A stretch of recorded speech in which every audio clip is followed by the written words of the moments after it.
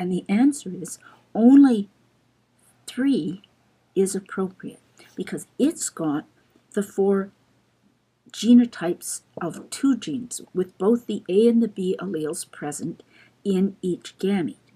This square 2 would never be appropriate because we wouldn't have gametes that only had allele gene A or only had gene B. All of the gametes are going to have gene A and gene B. Okay, we know what our gametes are. We know what our mating square has to look like.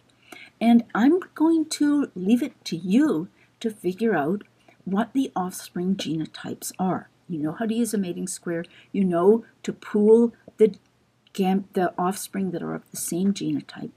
And so I'll leave you to work out the answer.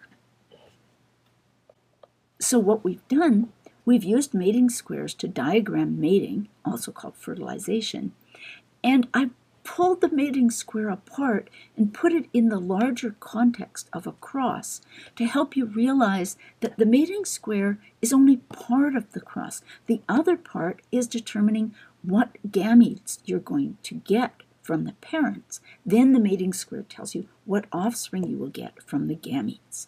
We've worked at choosing the right mating square and at then predicting progeny genotypes from the gamete genotypes.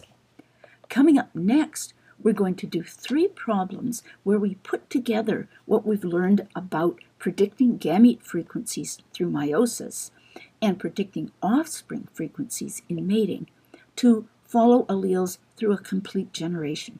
I hope to see you there.